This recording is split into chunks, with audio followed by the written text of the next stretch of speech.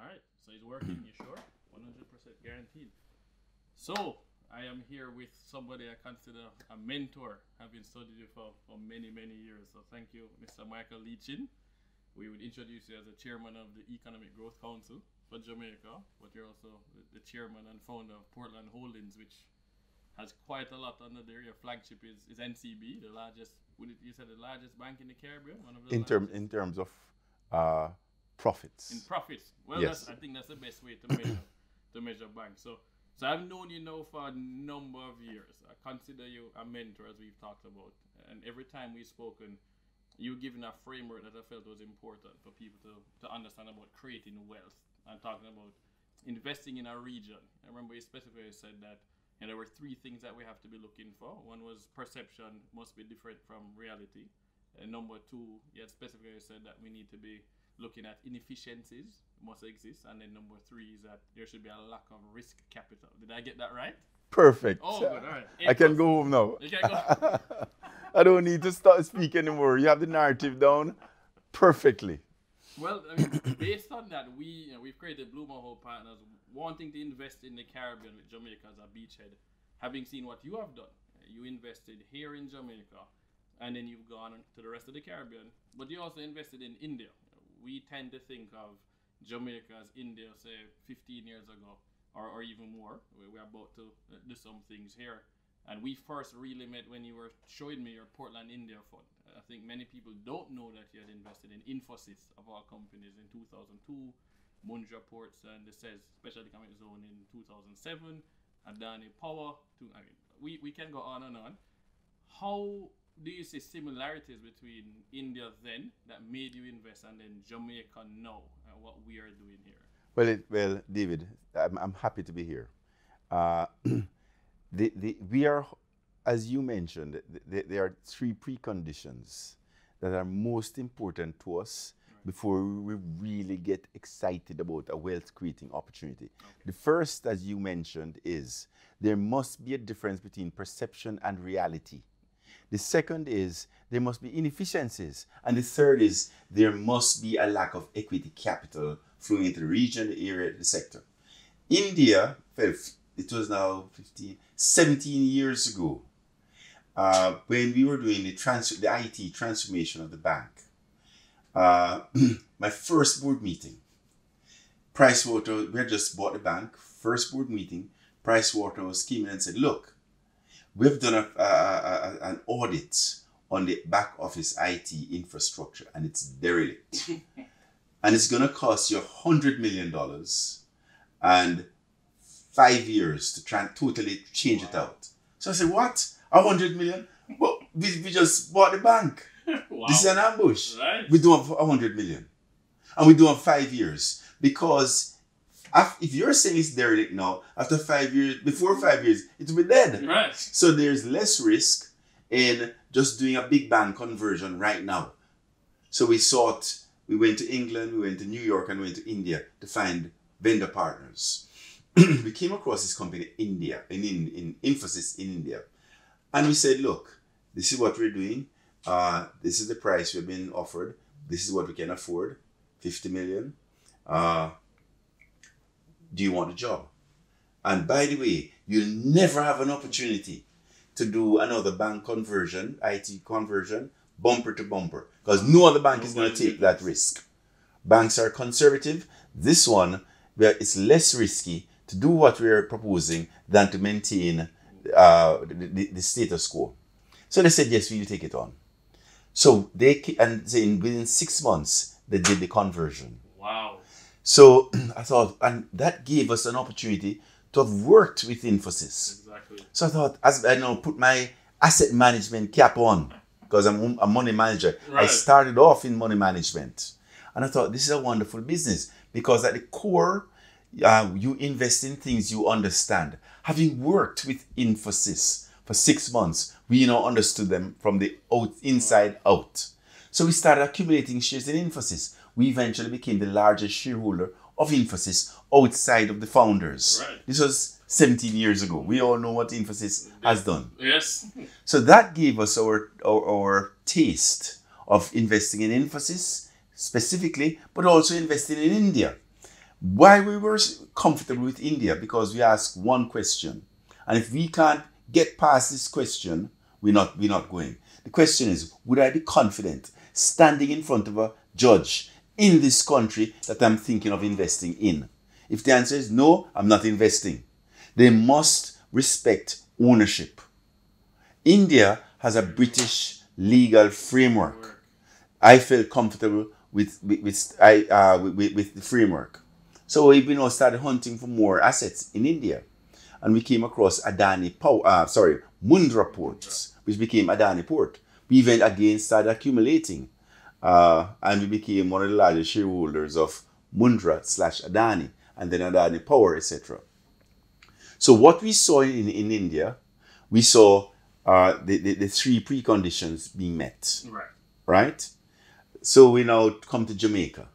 Jamaica in 2002, when I bought the bank, those three preconditions were in spades. And nobody wanted the bank. Nobody wanted the banks. So you just, if you're in North America, you don't perceive of Jamaica as a nirvana for investing.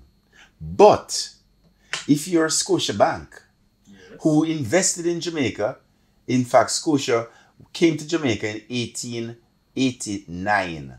Before it went to Toronto. Right, yes. It was Halifax here. Exactly. And Toronto. Yes. So if you're Scotiabank, you know what the margins are in Jamaica, because Scotia in 2001, the year before we bought NCB, Scotia is in 50 countries. Scotia International, which is in 49 countries, minus Canada. Jamaica, although they're in 49 countries, in 2001, Jamaica provided Scotia International with 25% of its after-tax earnings. Wow. So they knew what the realities are in Jamaica in terms of a great investment. Right. Scotia Global, in 50, the whole Scotia, in 2001, 8% of their after-tax earnings came from Jamaica. So that's a perception reality difference. Most of us in North America would just not see Jamaica as an investment nirvana. Wow. Principle number one. Second principle, that our precondition that has to be there before we get really excited, is that there must be inefficiencies, whether it be regulatory inefficiencies, whether it be mispricing inefficiencies, whether it be just operational inefficiencies, financial inefficiencies, but there must be inefficiencies. And when there are inefficiencies, you have an opportunity to buy inexpensively and convert from being inefficient to efficient. And it's in that transformation you get the huge wealth lift. And the third precondition is there must be a lack of equity capital.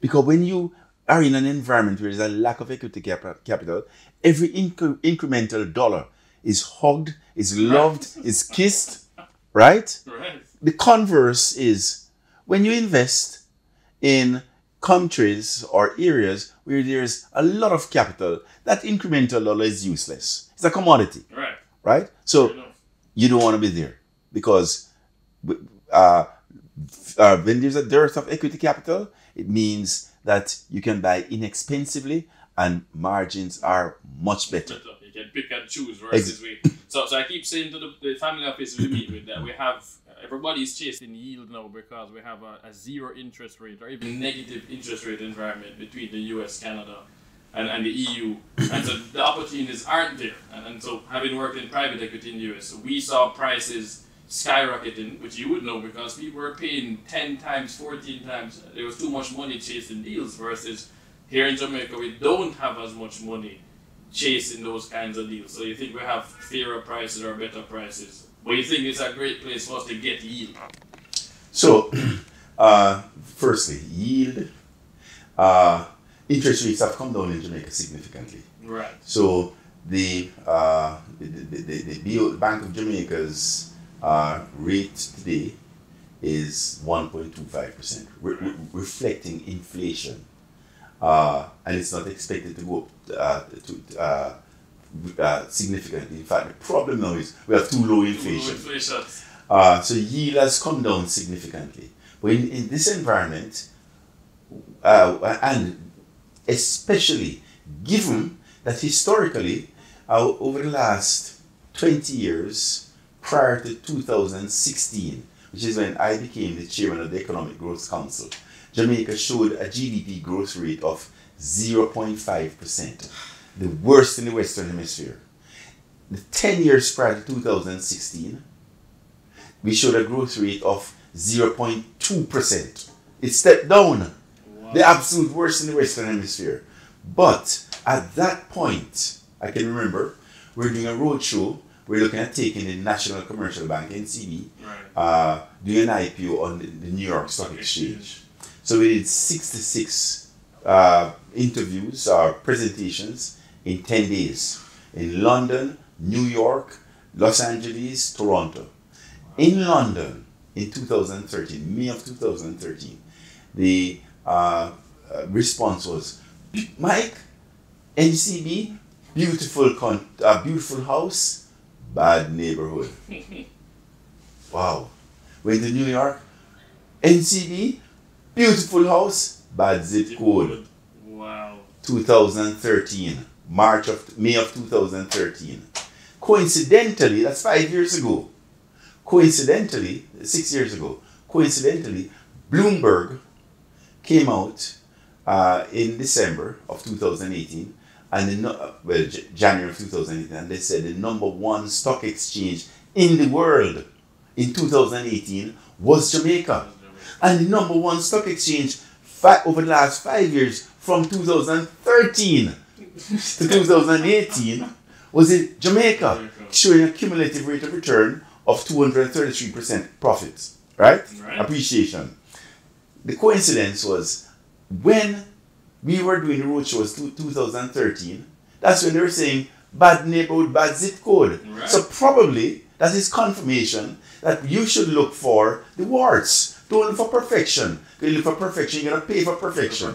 Right? But the only caveat to that is when you're in an inefficient environment, you have to make sure that the will is there, whether government will or whatever will, bureaucratic will, to change change that situation.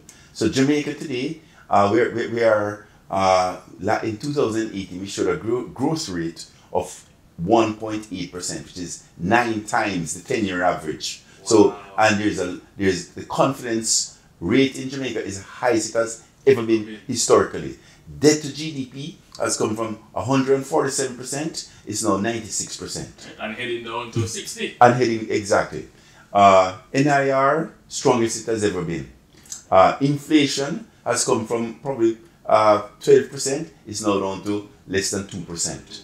So the government is really business friendly and is really has accepted the stringencies from the IMF and has done a remarkable job at imposing fiscal discipline on ourselves. No, and I love that because we get to know be a model for Greece and all these other countries that have had problems. But Greece got off easy with the IMF because the primary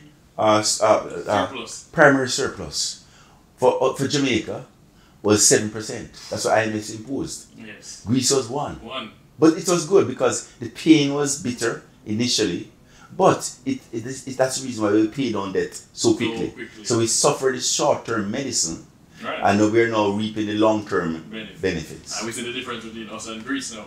So one of the things I always spoke about, fortunately or unfortunately, I've had to follow you a few times. So at the UE Leads NCB sponsored, you spoke the first year, I had to speak the second year. Jamaica Stock Exchange, you've spoken, I've spoken. And I never forgot when I had spoken to them, I reminded our audience that Jamaica used to be on top of the world, certainly in the Western Hemisphere. We have the 7th largest natural harbour in the world, just like Singapore is next door to a big country, China. We have the US, they have a big harbour. We talk about Port Royal and Boston used to be the 2 richest cities in the world in the 1400s. You come from Portland, so you know this. I mean, we supplied like 40% of the bananas in the world at one point, green gold. What has happened that you think led to where we went down, but now can we actually become a Singapore of the West or something different, but on that level? I was fortunate in that in 1969, I left high school Wow. and I was able to get a job, because in 1969 our GDP growth was 5.97%. 1970 I was able to keep my job, because growth in Jamaica in 1970 was 11.9%. Double digits. Exactly. That's in 1970. So I was fortunate. So I have reaped the benefit of growth. Now, the problem is, I have a mantra, and it goes like this: success begets complacency, begets failure. So we became complacent, and the rot set in. Right? We became complacent. So we are now cleaning up 40 years of rot. Wow. Right? Which is where the opportunity is, because we are. If you parachuted your home from Jamaica and drop it in Cayman, it would be worth 5 to 10 times. That's true. Right? But again, we are now. The second point is, people don't change when they are self-satisfied. You change only when you're disgusted with yourself. We became disgusted with ourselves in 2013. We say we're bright. Yes, still, we have the worst track record for GDP growth in the Western Hemisphere. How bright could we be? Exactly. So that was the disgust we had in ourselves. And when you're disgusted, that's when you're open to change. And that's the reason why we brought our economic matrix in line with, in fact, our passing of IMF tests is a model within the IMF, the realm of IMF countries. Right. It's never happened so consistently. So one of the things that I've studied that you shared with me a number of times, and every article anybody can see, they talk about it, but it's your 5, I don't even want to call them preconditions, a framework when we think of wealthy people. So we don't want people to think of you, but I mean, you are literally on the Forbes list. When we look at the black billionaires in the world, Forbes estimates 2.2, but there's a lot of private stuff. It's probably doing more than that. We don't have to get into that 2.2. number. It says 2.2, and you're somewhere in the 1300s. But this is alongside people like Robert Frederick Smith and Oprah Winfrey and Dangote, and for you to be spending so much time in Jamaica, for me, is amazing. But you point out to us, think of anybody on the Forbes list, on the wealth, like, let's think about real wealth.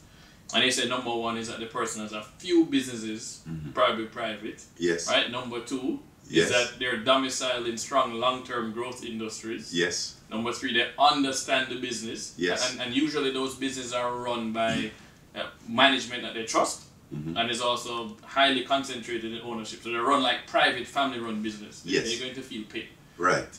Number 4 is that they use other people's money very well. Prudent managers of capital. Am I getting those right? Perfect. And then the most important one, though, that most people forget, is that we have to hold it for the long term. Yes. And so you think that we can use that same framework in Jamaica, and I think you've proven it when Columbus Communications. I'd love for you to talk about that specific deal that you had done and how that had fit in with your framework. Well, first, Columbus Communications is a perfect example of the 3 preconditions that we mentioned earlier. Right. At the time, so we owned a company called Cable Bahamas, 35% of Cable Bahamas.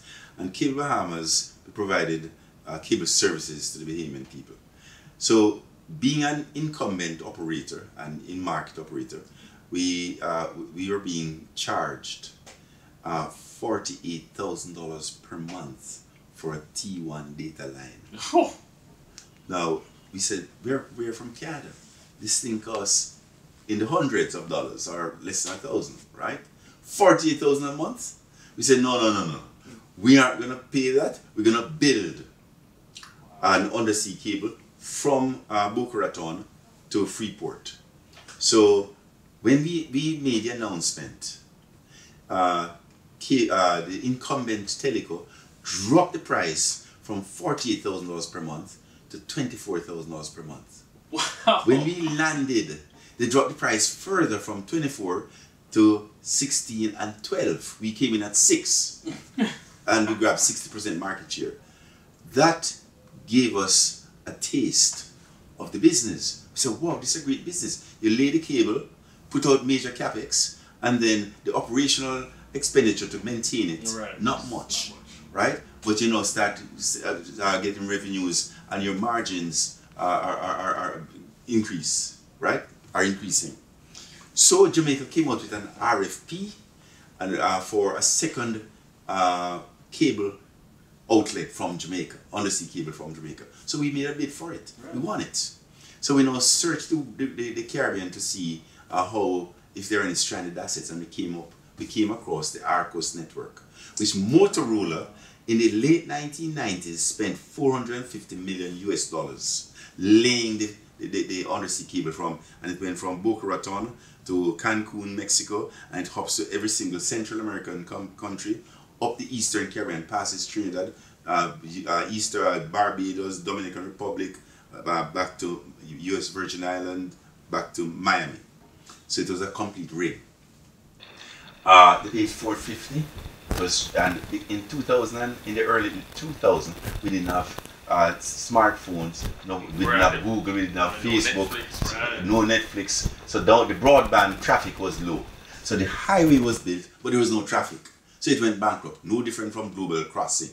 This was the Caribbean Crossing. Right. So we bought it for $80 million. They spent $450. We bought it for $80. We rehabilitated it, and that became our wholesale teleco business, right? Then we superimposed on top of that a retail business where we started doing the triple play. All right. Right?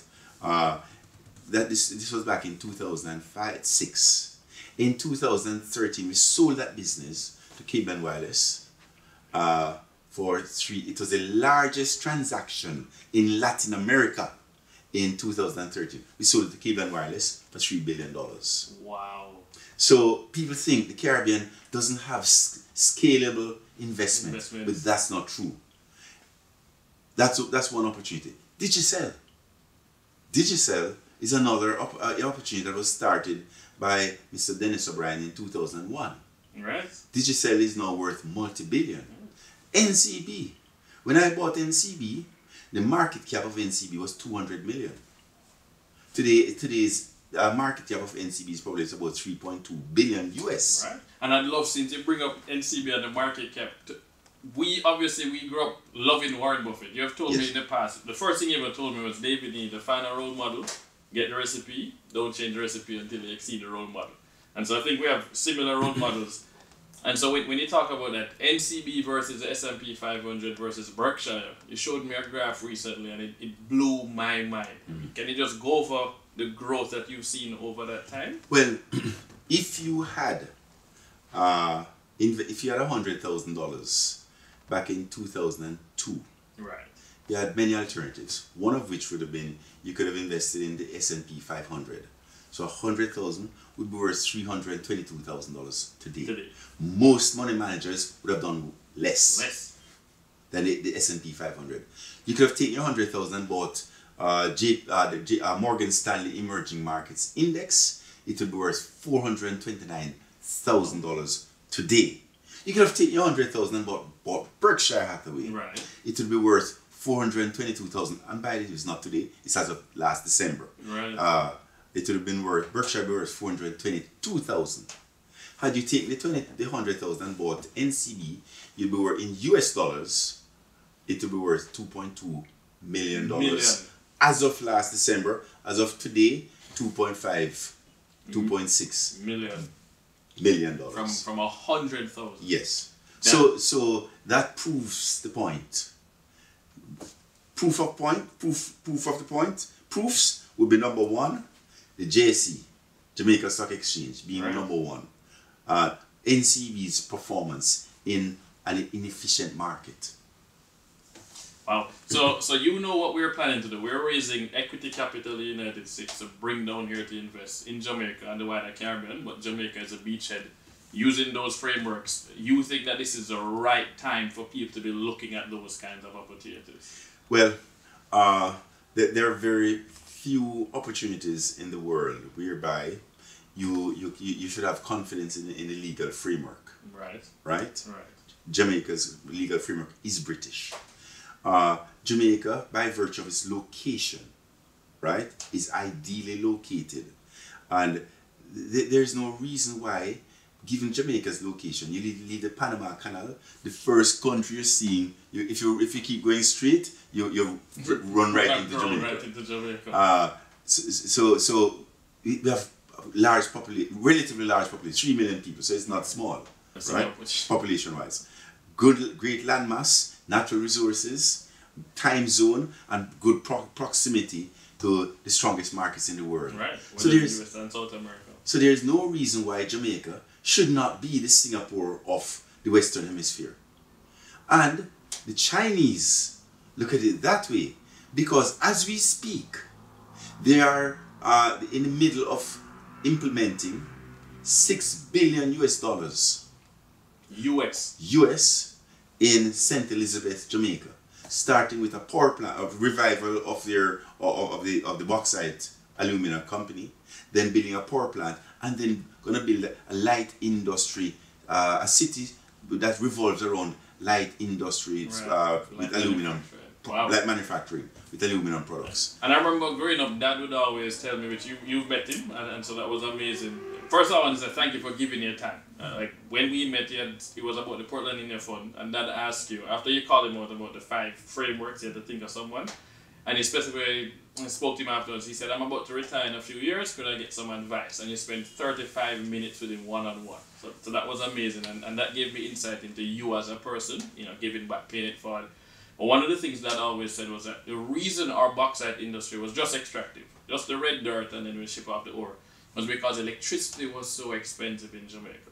But now that the Chinese are going to have their own power plant, that brings down the cost, so they can actually have an aluminum smelter, and we can move up the value chain. Right. And so the same thing now, we just opened a massive power plant, solar power plant, that's now plugged into the grid. I think that's at like 8 cents or something per kilowatt hour.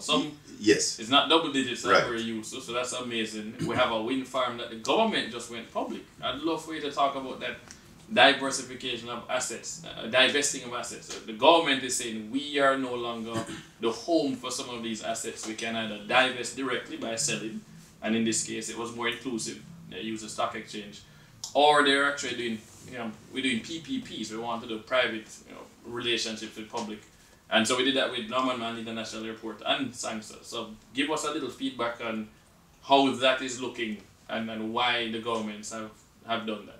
Well, we have a business-friendly government.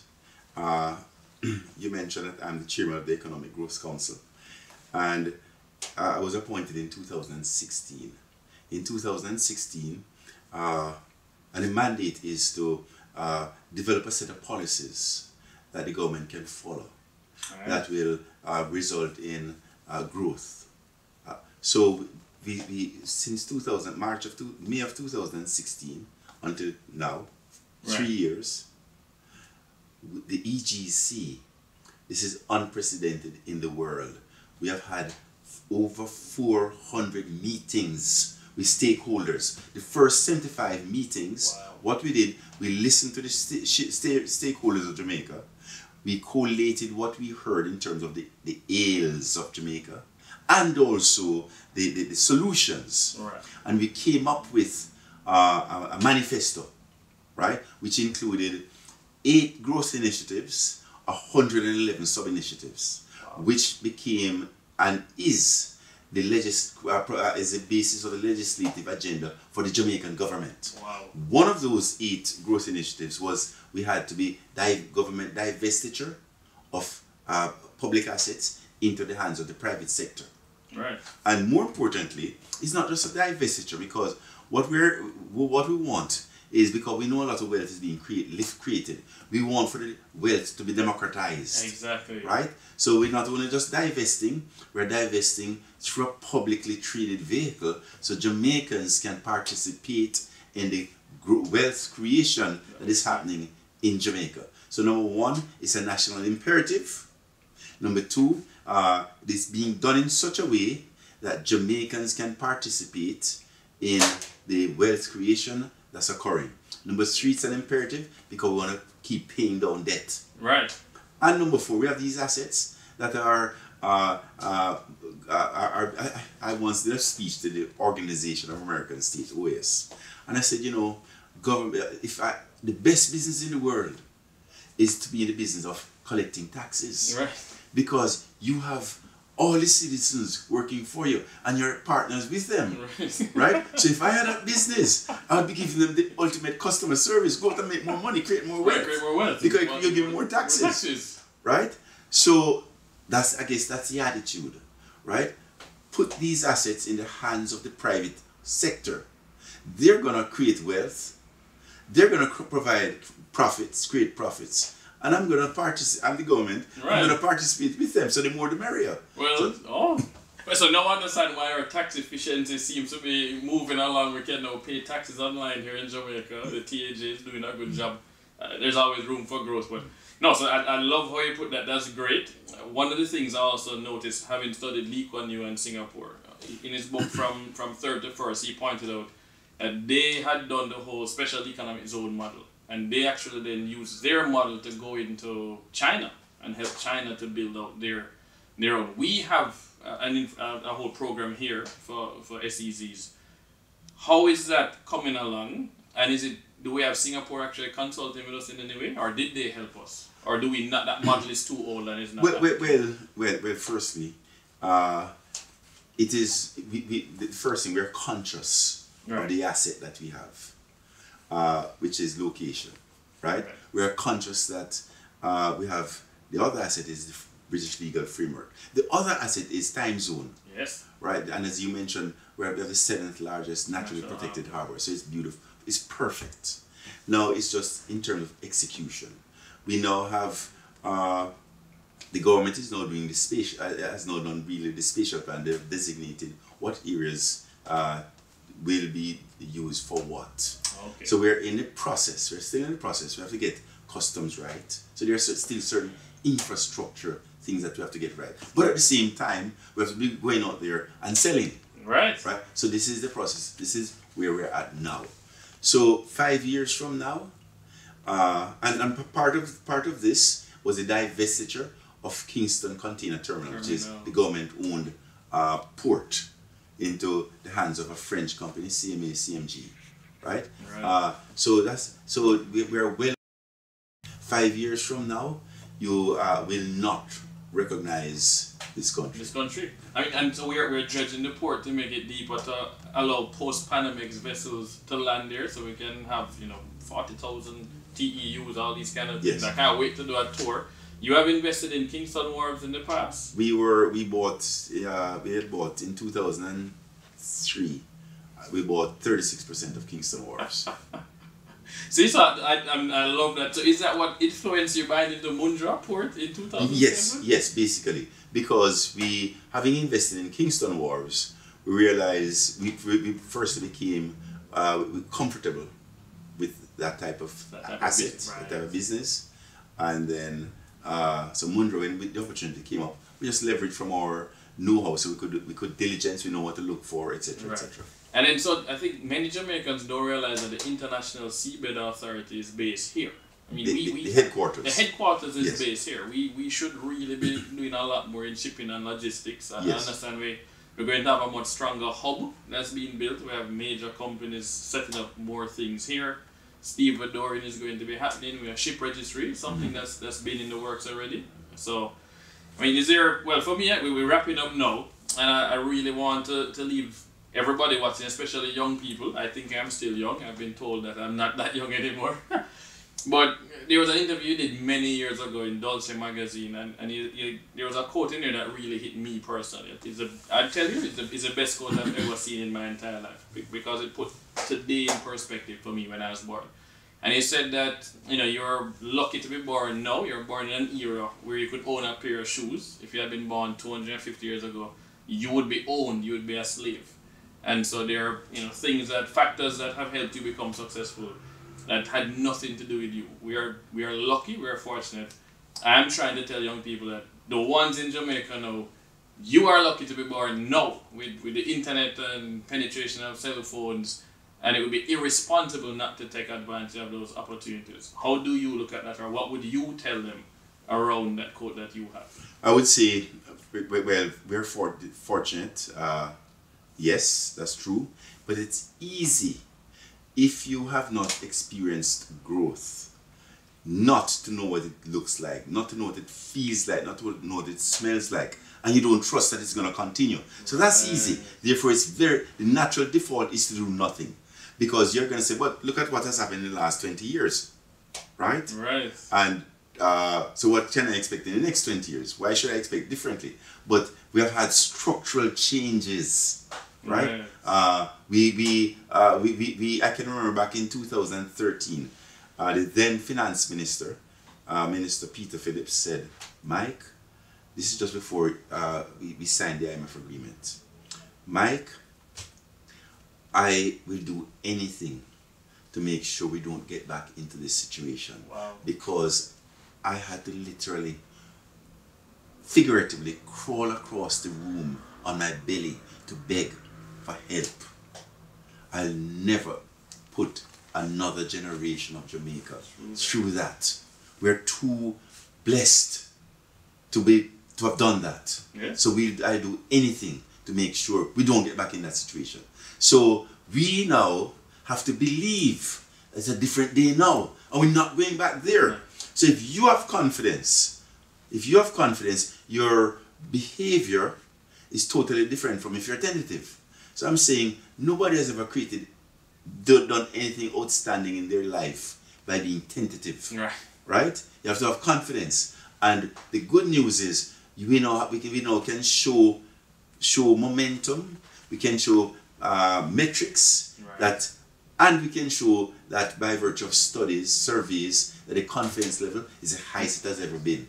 So if we're confident, we'll invest in Jamaica and reap the rewards, as I have over the last 17 years in Jamaica. Oh, well, I want to thank you for your time. I want to encourage everybody else in the diaspora like us. You're in Canada, I'm in Miami. In the US, we want to get more of us, one, being good ambassadors. So we can't talk bad about the country. We need to recognize there's change. So we need to talk good about the country, and we need to put our money here in Jamaica. Well, if we don't invest, we're taking a big. The risk now is not being investing. That's the risk now. All right. Thank you very much. I can't wait to sit down with you again. Really You're welcome. You're welcome, David.